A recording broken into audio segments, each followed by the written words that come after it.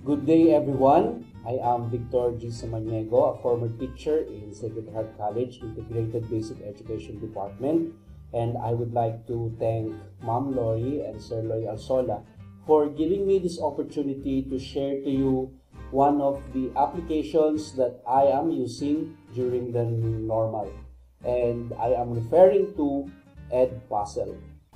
Now that you have created your Edpuzzle account, it is time for you to start your first Edpuzzle lesson. And this will be the content of this video presentation.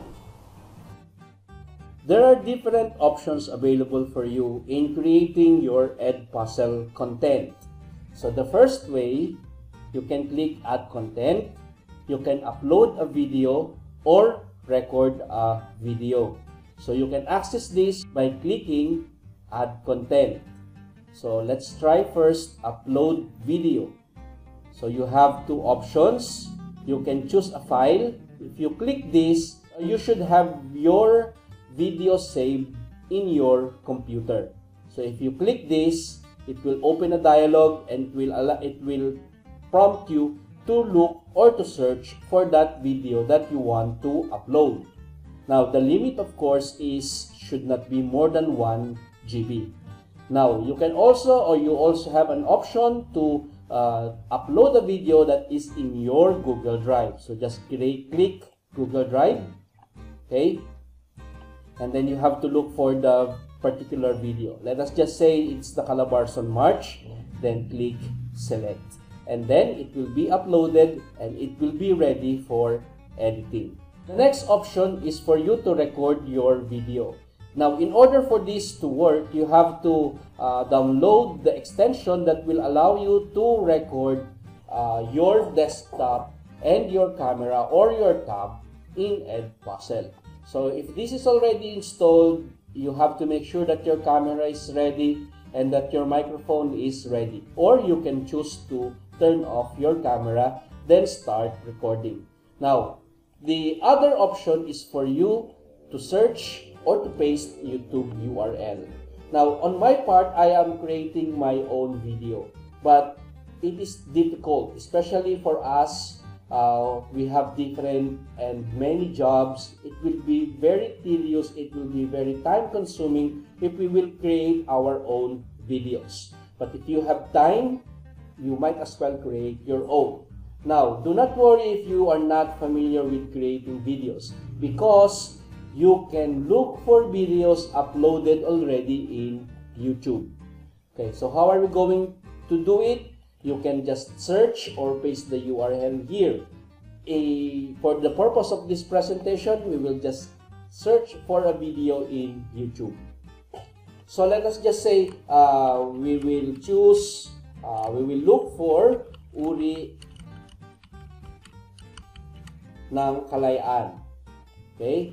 Let us just say that we found these 3 videos and they all look interesting.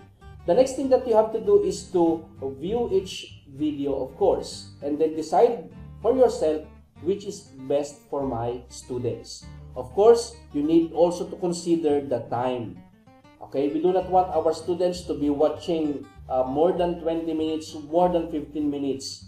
Okay? Because interest, motivation die down as we go or as we watch videos. So what I usually do is I record my videos under 10 minutes. So let us just say we found that this is a good video. Okay, we will we will copy the link and pag-usapan naman natin ngayon. And then we will paste the URL here and then click search. When it's done searching, it will display the video that you have chosen. Now, there are different options for you. You can click cut. So we cut videos to match our purpose for having students watch that particular video.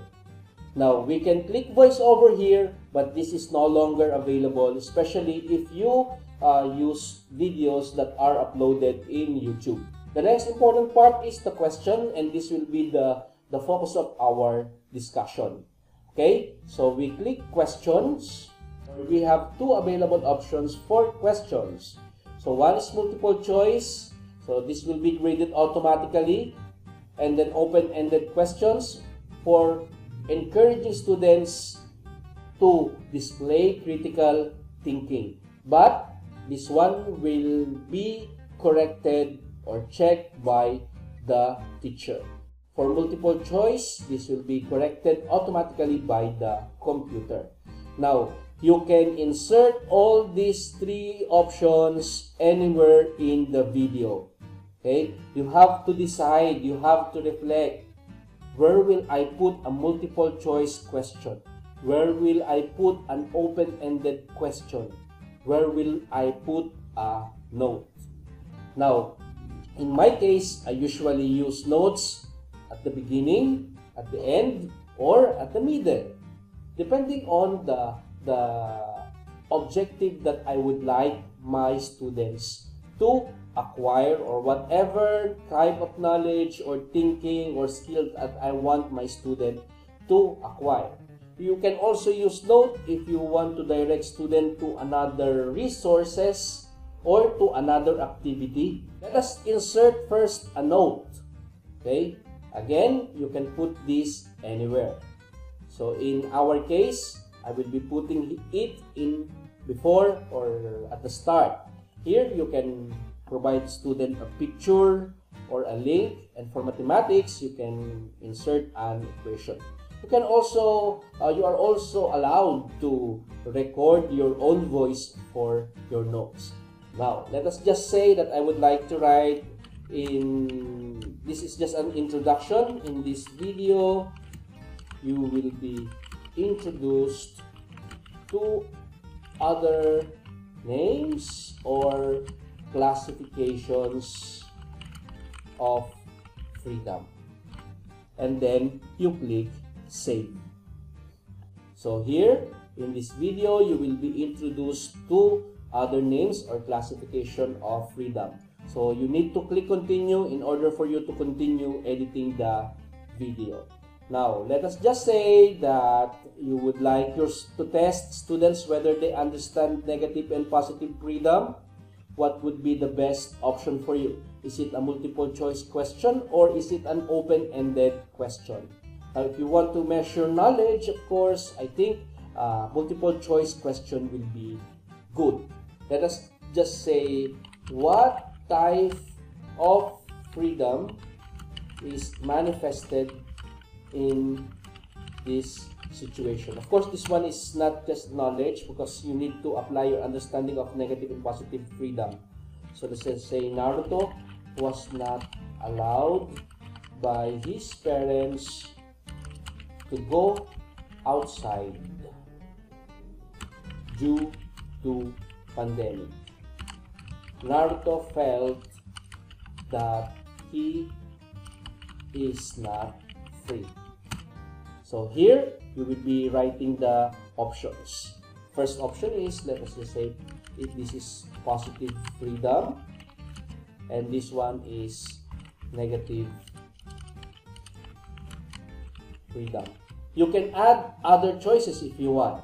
Now, after you are done with the choices, you have to click the correct answer. Let us just say that the correct answer is negative freedom. Click the correct mark or the check mark and then click save. Okay. Now you again have to click continue in order for you to continue your work. But if you have to edit, just click this pencil icon. If you do not want this multiple choice question, you have found another question, click delete. And after you deleted it, then you will have another option to create multiple choice or open-ended questions. Okay, now I would like to measure their ability to think critically or to display higher order thinking skills. So I might click open-ended. So I will click here, can we consider a person doing this service to his or her fellow a free individual or a free person.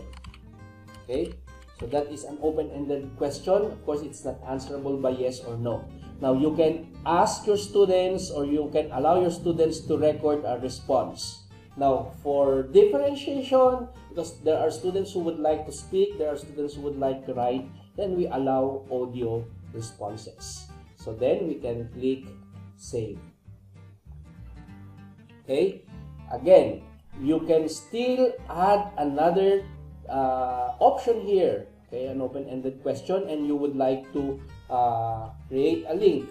Okay, you can post here a Google Docs link, a forum link, a Google Jamboard link, or whatever link that you would like your students to work on after watching the video.